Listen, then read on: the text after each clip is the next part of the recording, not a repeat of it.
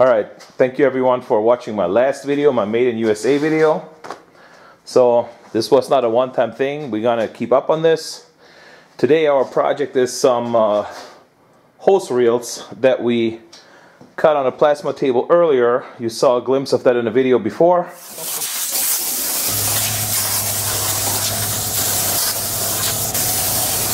What we're doing here is we're putting this cart together, which, by the way, this cart is made in Italy, and this plasma cutter here is engineered and assembled in the USA, whatever that means. And we'll be installing this air dryer here, kind of like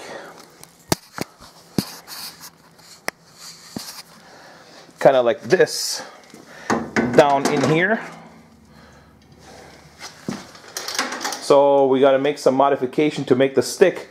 This air dryer here, by the way, sold through HTP America, made in the USA, multi-stage air dryer. It really enhances the lifetime of your plasma cutting consumables. You have like water and solid remover, oil remover, then a desiccant stage, and then final filtration and regulation. So, and then before somebody says, what plastic boxes do you have here? I have a couple air fittings in here, and these boxes, believe it or not, made in the USA, sold at Menards, reasonably cheap, like $3 or $4 a box. And then as I was looking further over my bench, I saw this $300 Lincoln helmet, and I really wanted to find out where it is, but then luckily I had the box still.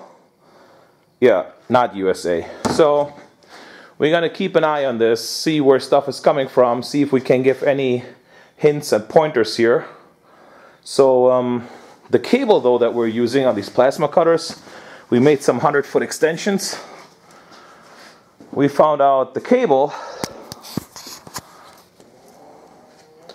actually is made in the USA. So there you go. Alright, the way how we have done this is we cut this middle part with all these slots in there because we don't have a roller or a press brake, a front part and a back part. And now all we have to do is conform this part to that part by bending it up, weld the top on. There's our hose reel.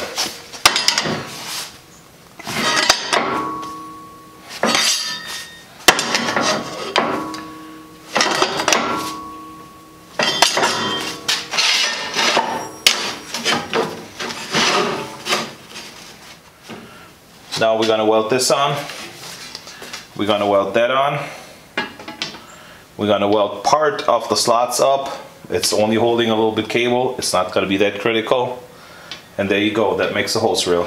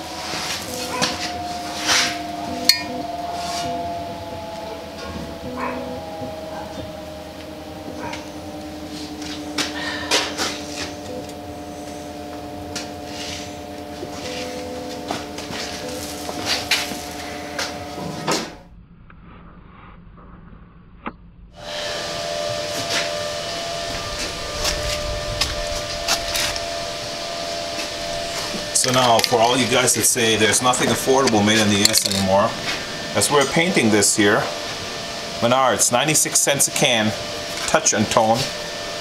And what did we find out? Made in the USA. Here we go. 96 cents a can. So much for there's nothing cheap that's made in the US. If you want to buy cheap, you need to buy something else. Here you go. Is it the best paint? I don't know. I'm not a painter. I'm a welder. So ask a painter if you want to know. So here you see a couple pictures of the finished product. The cart with the air dryer and the plasma cutter and a drawer on the bottom for consumables with the both torches, the straight one and the angled one. 100-foot extension cord and a 100-foot air hose. It worked out pretty good.